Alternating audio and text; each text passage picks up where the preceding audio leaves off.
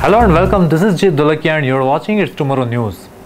Heavy rains to lash Mumbai again, no relief for Madhya Pradesh.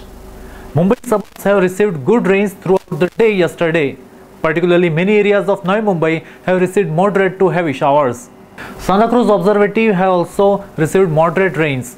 Now, these rains will increase over many parts of Mumbai and suburbs by today evening. Rains will become quite heavy by tomorrow. This heavy rain in many parts of the Mumbai and suburbs are set to hit the normal life.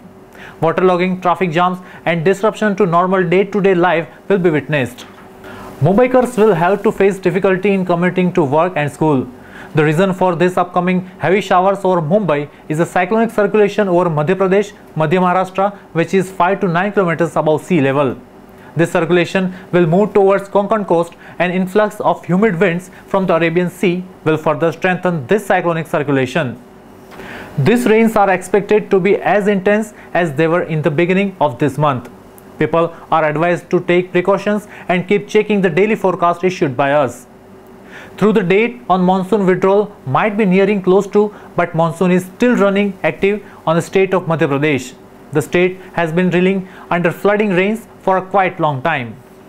During the past 24 hours, many places in Madhya Pradesh witnessed moderate showers. Also, a few other places received light rains.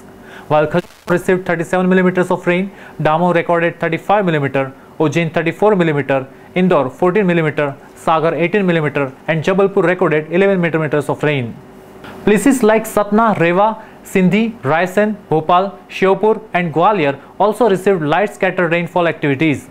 Now, also we expect moderate shower with isolated heavy spell to continue over eastern and southern district of the state. Rains will remain comparatively less over northern and western districts.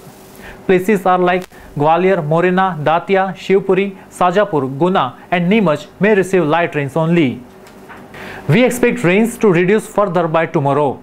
From September 20 onwards, the state is likely to witness light rains at many places and moderate at a few places. However, another low pressure area is expected to develop over West Central Bay of Bengal around September 24, which will gradually move inland. Thus, rain will once again increase over Madhya Pradesh around 25th September. During that time, eastern and southern district of Madhya Pradesh may get moderate rains with a few heavy spells. This on and off rains might lead to waterlogging at a few places. Although the intensity of rains will reduce after 48 hours, but the weather is not expected to go completely dry. That's all for now. For more news updates, stay tuned with us. It's Tomorrow News, Jit Dolakia. For more weather updates like this, please subscribe to our channel.